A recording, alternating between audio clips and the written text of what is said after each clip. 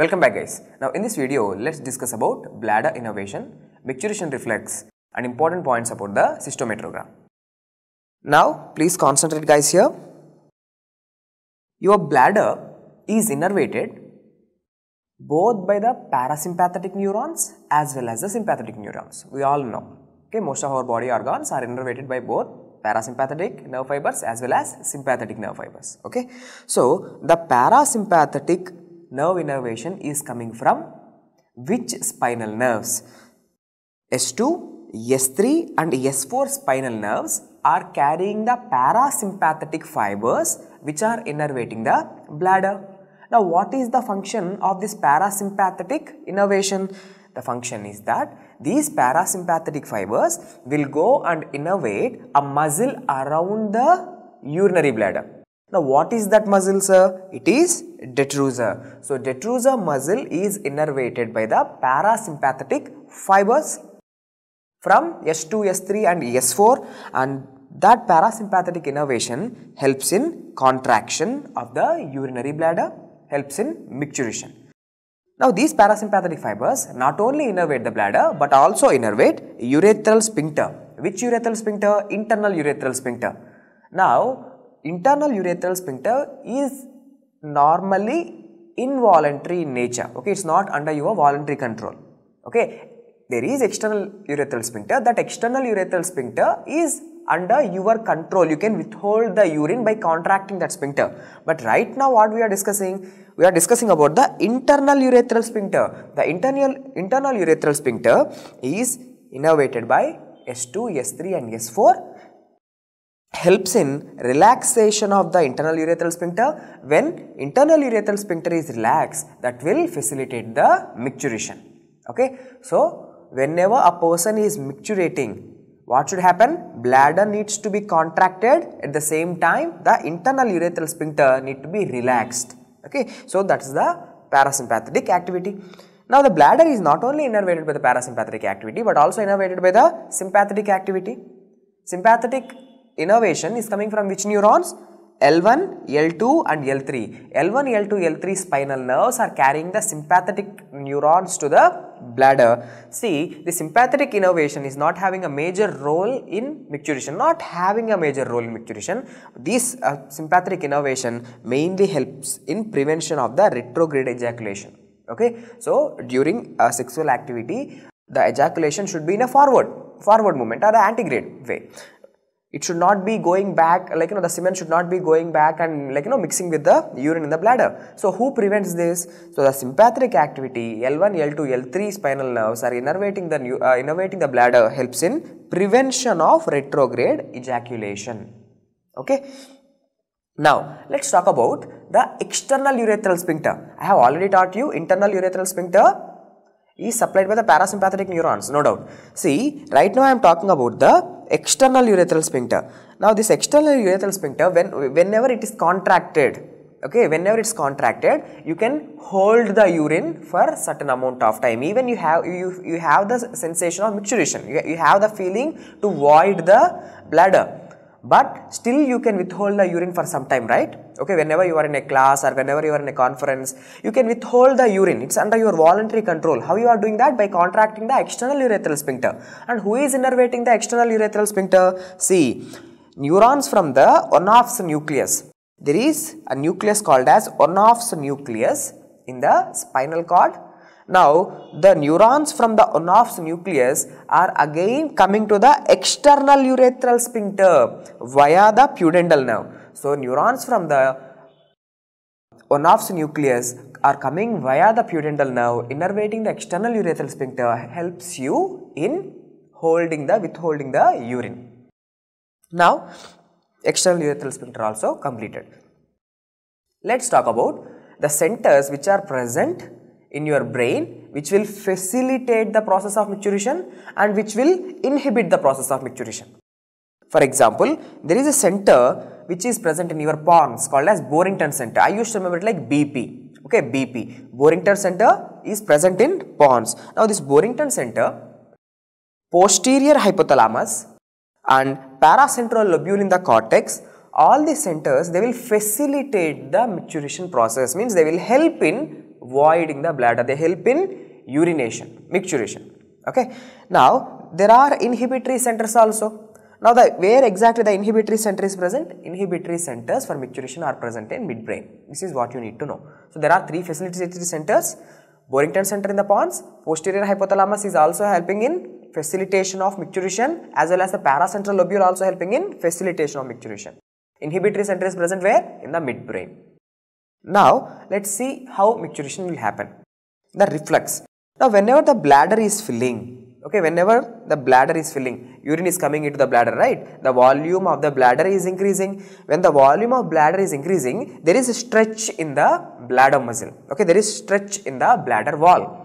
Now, this stretch, increase in the stretch in the bladder wall, from the bladder wall, afferents are going into your spinal cord. Means afferents.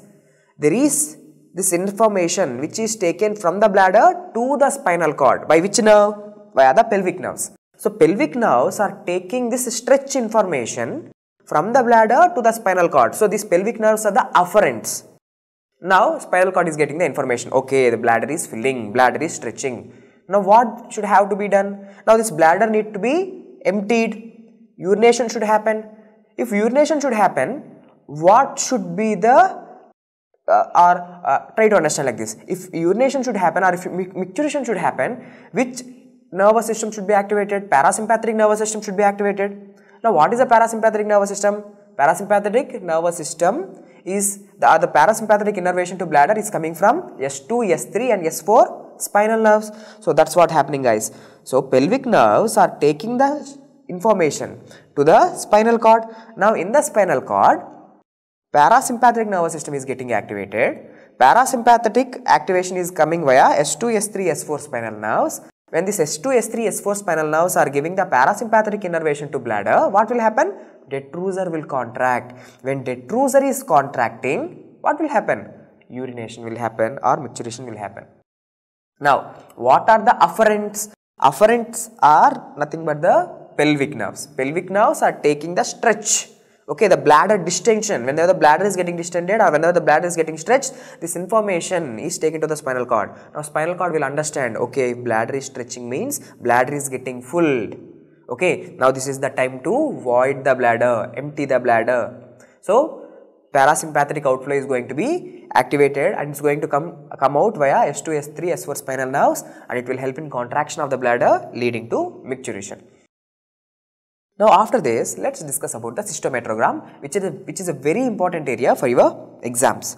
Now, what I am showing? Here there is a graph. Now, in this graph, what we are discussing is that volume and pressure relationship in the bladder.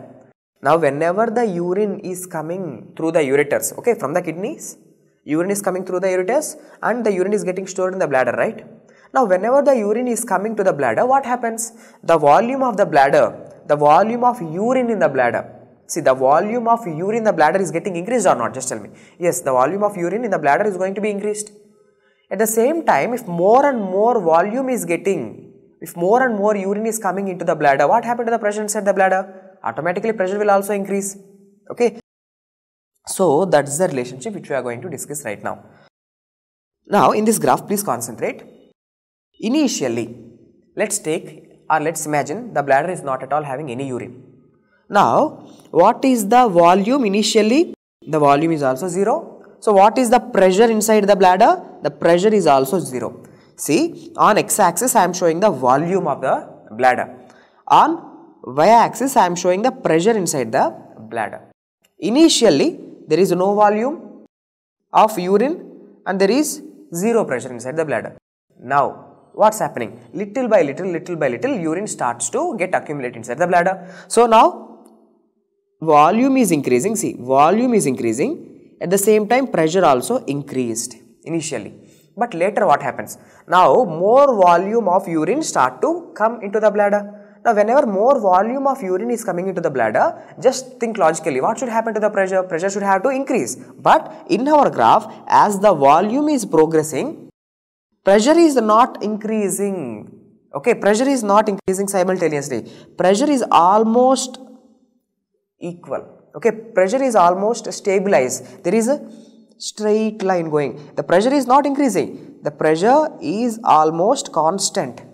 Now why it is so? It's because, see, more volume of urine is entering into the bladder, no doubt, more volume of urine is entering, but why the pressure is not getting increased? Because even the bladder is also distending, the bladder is stretching and accommodating the urine. So as the volume of the urine is increasing, at the same time the volume of the bladder, the bladder cavity is also increasing. So the pressure is not increasing. Okay, for example, if only urine is coming into the bladder and if the bladder is not stretching, then the pressure inside the bladder will increase. What happens normally? Urine is coming, urine volume is increasing, at the same time bladder is also distending. So pressure is not increased. So this is called as a Laplace law. Okay. Anyway, now urine volume we are increasing. When the urine volume, when it becomes 400 ml, okay, so when it becomes 400 ml, now this bladder is not going to stretch further. Okay, the bladder is not going to stretch further. So what happens? Now the pressure starts to increase. Now pressure is going to spike like this. So this is area number 2. Initially, when urine first started coming, we are going to give this area as 1A. Okay, we are marking it as 1A. Now later what happened? Urine is coming, at the same time bladder is distending, keeping the pressure constant. So this part of the graph I am giving the name 1B. And when the intravesical volume or the volume of the urine inside the bladder, when it reaches 400 ml, then what happens? Suddenly pressure starts to increase. I am giving number 2 to this area, okay, this part of the graph. Now in the exam, what they have asked? See, we have discussed everything. What is 1A? Now bladder filling started, bladder filling started and small raise in the pressure. There is a small raise in the pressure, yes, a little raise in the pressure. Later what happens?